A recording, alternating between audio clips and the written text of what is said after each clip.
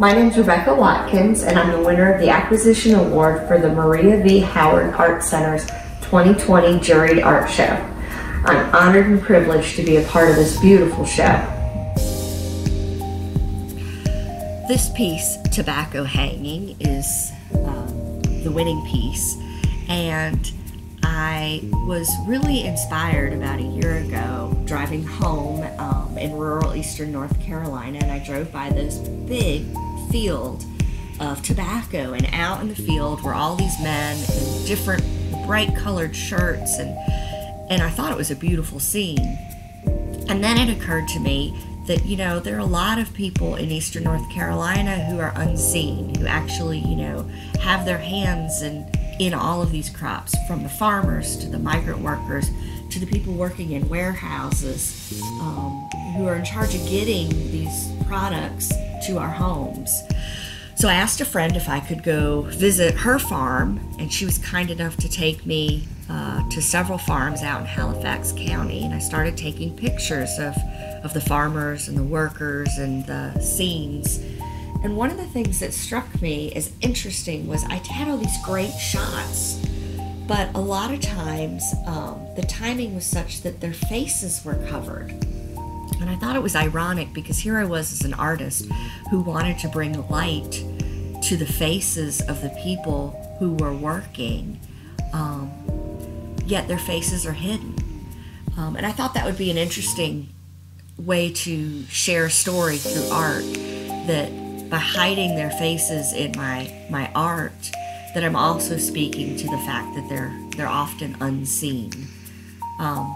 So in this piece here, you can see this is in the warehouse, and I was able to focus on their work, just as one of my artists that I really admire is Diego Rivera.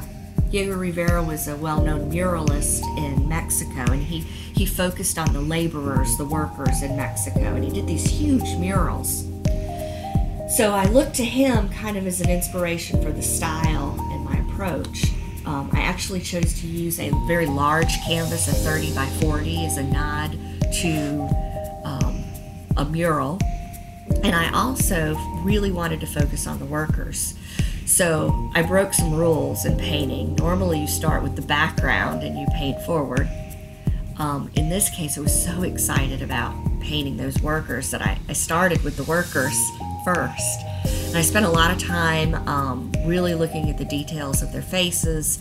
And then I went back and I built up the background and the foreground with the tobacco leaves as well. But to me, the tobacco wasn't as important as the workers.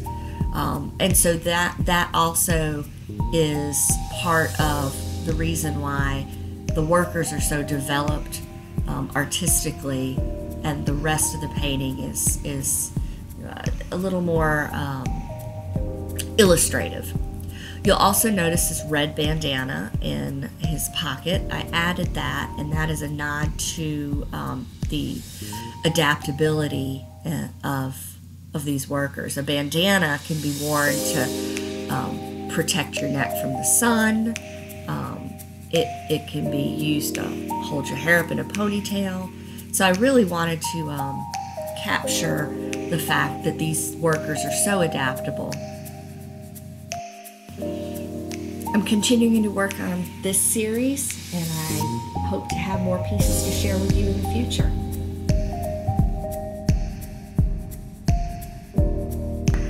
I hope that you'll be able to see my painting soon as part of the permanent collection at the Maria V. Howard Art Center at the Imperial Center.